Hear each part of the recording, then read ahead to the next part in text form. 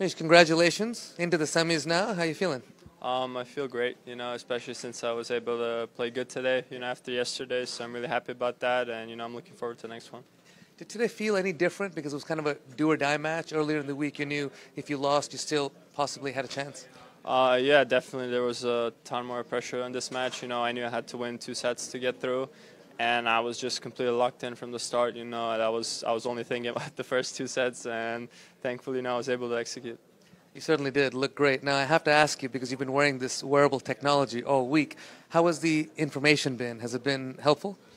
I don't know. I haven't seen it, but no. But my coach has. We're gonna use it definitely in the off season, and yeah, I hope it can help me a lot. Quick thought on you play Yannick Sinner now, who was #1 from the other group. You haven't had any look at the players in that group. Thoughts on that one? Yeah, I watched every match. Every match was exciting. He's definitely playing well. Especially he doesn't play with pressure here. Has the crowd behind him, so it's definitely going to be tough. But hopefully I can maybe edge him with the experience I've had this year, and just if I play my game, stay calm.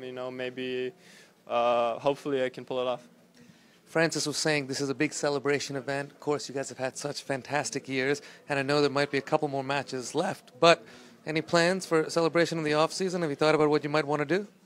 I'm definitely getting together with Francis. Yeah, he's the party man. So I'm definitely gonna text him after we're done here.